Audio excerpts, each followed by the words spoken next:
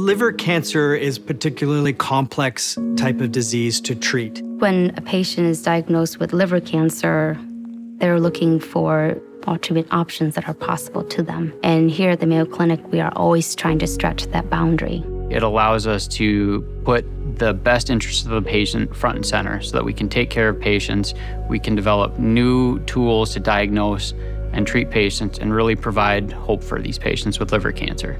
There have been a large number of advances in the care of patients with both primary and secondary liver cancers. Mayo Clinic has been a pioneer in the application of pencil beam technology, and this affords the ability in the right patients to be able to use radiation therapy with minimal side effects.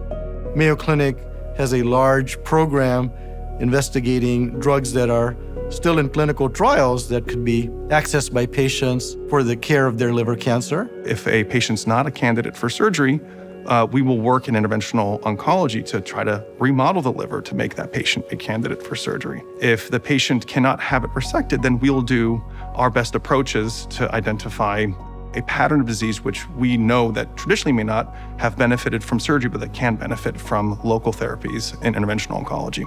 Our tumor board is really the central focus of our patient-centered activity. It's where we make the most decisions. The greatest thing is getting that room together of really national and international experts in all aspects of liver cancer care together to really discuss what the best treatment options are for each individual patient and then how to enact that plan with their local providers. And ultimately, our biggest goal is to try to bring a patient to a curative intent when possible and to optimize quality of life across all treatment regimens that we provide.